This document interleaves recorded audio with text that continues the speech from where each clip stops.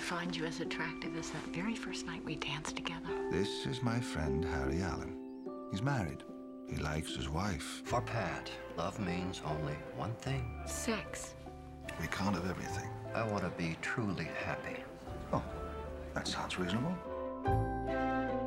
Her name is Kay. Dear, sweet Kay. I love that smile.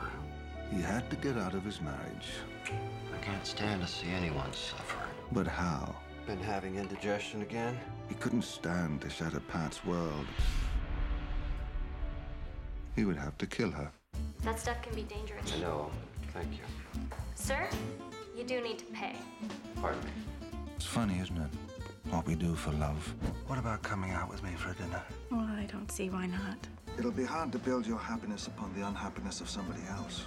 When are you going to tell Pat? One of these days. I think we should go to the cabin this weekend and spend some time alone. Don't you see she would always be between us? Would she? Have another sausage. Took a long time to prepare. Have you seen my medicine bottle? Here you go. I'm very much in love with John. Now you know, don't you? Know what?